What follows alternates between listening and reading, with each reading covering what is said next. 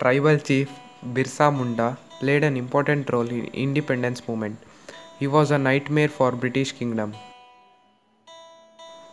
Birsa Munda was born on November 15, 1875 in Ulihatu, Ranchi. His parents were Sugana Munda and Karmi Hatu.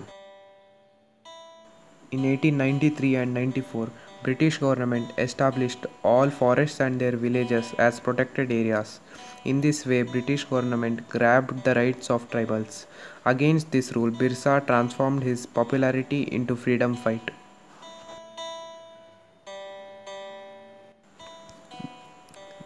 Birsa's guerrilla soldiers attacked offices, buildings of British, houses of people who supported British, and police teams. They killed hundreds of police officers. British who were living around these areas fled away. On March 1899, British prisoned Birsa. On June 9, 1900, Birsa died in the prison.